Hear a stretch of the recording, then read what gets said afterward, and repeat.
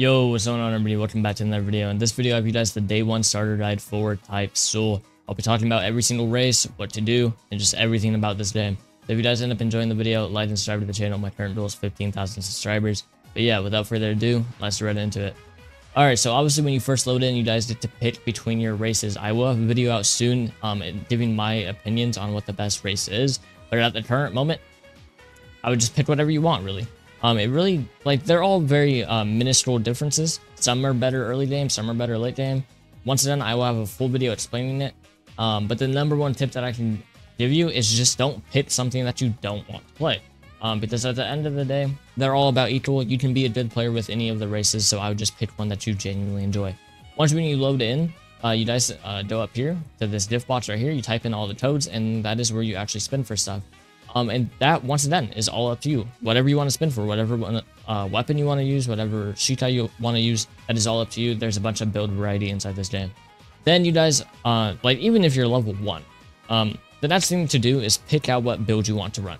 Pick out if you want to go speed, tendo, medic, really doesn't matter. I will have a video explaining what the best skill tree is, but they're all about equal, I'm not gonna lie. You can be good with any of the skill trees. It really doesn't matter. So yeah, pretty much for your build, for your race, all that, do whatever you want. You can be good on any build. Now we get to actually leveling up. So these mission boards over here is basically the universal way to level up. Obviously, everything else has some very specific, things that you actually do. But this is the universal way to level up. You just go to these boards, boom, you did a mission, boom, you kill whatever you need to kill, or do whatever you have to do, and then you did XP, boom, pretty easy. I believe you can also get XP just by killing people. That is not the method that I recommend unless if you have a bunch of friends and you're just running around ganking. You can do that way, but the easiest way is just to do it the PvE way and just run around doing missions. Once when you get to, I believe it's grade 2, that is when you can get your Shitai, partial res, and your Shrift. Now, I do have a video on how to get Shitai already. Partial res is an obby, and then Shrift, you guys just have to kill people pretty much. There is videos, separate videos on all of these. I have made the Shitai one, but I know a lot of people have made the other ones as well. So it's like you guys can just go watch those. I don't even know how to get Shrift or partial res. All I know that it's an obby, and one you just have, and Shrift you just have to kill a lot of people. But yeah, after you guys get that, then your pretty much next goal is to get special grade, because that is when you guys can unlock ranked and get skill boxes. Ranked is very, very easy for skill boxes and armor. That is what I recommend to do. Now, maybe it's not the greatest idea. You have to be obviously a really, really good player. But if you do believe in your skill, then once when you unlock special grade, you guys, could try to hop inside ranked, have a little bit of fun, interrupt your little level grind, have a little bit of fun playing ranked. Even if you just stomped every time, I feel like it would still be pretty fun. Just, do the stomp, learn the game. Pretty much once when you get special grade, my opinion, learn the game a bit more, run around PvP, just have fun for a little bit, play ranked, and then come back and hit elite grade. Because if you guys just go from special grade to elite grade all in one go, it's very boring. If you want to do that, you guys can go ahead. But for your own sanity, that's not what I'm going to recommend you guys to do. I would definitely recommend hitting special grade and then start practicing with your friends. Go do ranked, go do something to actually learn the game's systems and PvP. And then once you guys are done with that, now you can hit elite grade, get the rest of your skill points, all that. Once when you guys are elite grade is when I start recommend doing raids. I don't recommend doing raids until you guys are elite grade. Now, the main reason for that is because you guys don't want to, like, unlock first stage for Bontai and then have to go back and level up. Nobody wants to do that. So what I recommend to do is hit elite grade and then start working towards your Bontai.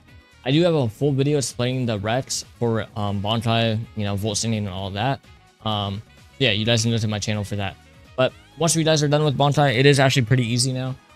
It should take, like, I don't know, maybe an hour or two to unlock Bontai. I'm not gonna lie, they made it super easy. And then you guys are pretty much almost, like, you're basically almost done with the game. All that you have after that is, just PvP. Or really, like, this is for a minuscule amount of people, just as how, like, hard it can be. Or you can unlock Visored and True Visored. To get that, you get Hidoku Fragments, and then I believe a True Fragment as well, or a True Frag.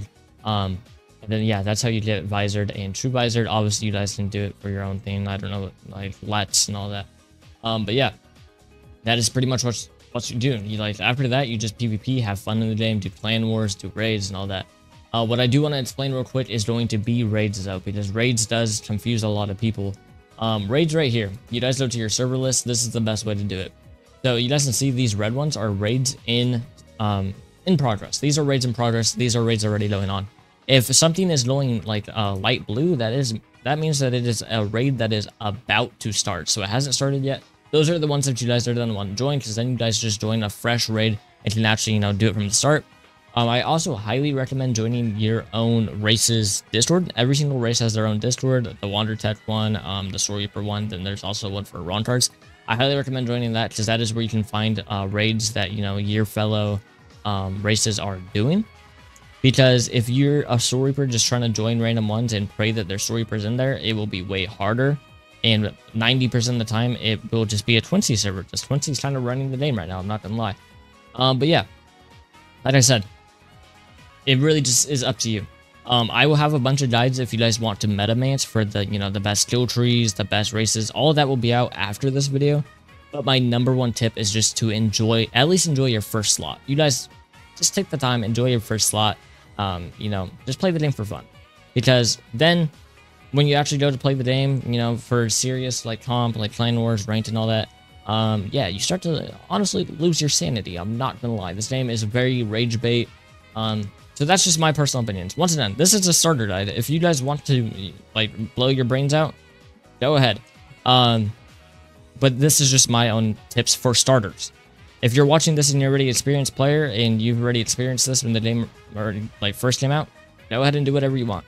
But as a starter new player, what I recommend to do is use your first slot kind of for fun. New slots are only 200, and you automatically get twos like when the game, you know, opens. I believe in like 4 hours your first slot will open up, so you guys will actually have 2 slots. So I recommend using the slot that you started on just kind of for fun. Learn the game, learn the pairing times, learn all that. And then your second slot is where you guys can actually, you know, metamance, play the game for comp, clan wars, raids. You guys can join, you know, clans and stuff like that. And actually, you know, maybe play the game competitively. It's up to y'all.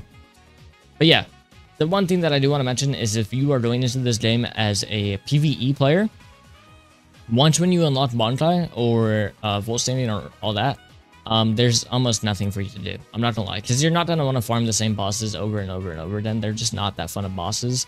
They're not the potent bosses. Like, they're just not nearly as fun, and they don't have nearly as much impact in the game.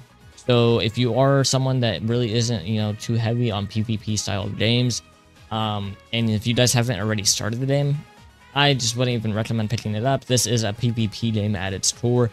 Yeah, they're adding PvE stuff, but at the end of the day, it is a PvP game. But yeah, that's just my starter guide. You guys can feel free to leave your own thoughts. You know, if you guys disagree, agree, if you're experienced players and think that this, you know, will help new players, let me know. But yeah, my number one tip is just to enjoy your game the first time.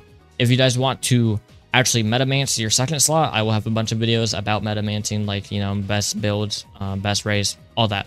Those are all going to be out today as well. And yeah, if you guys are watching this, happy Easter. But yeah, I'll see you guys next time. Peace.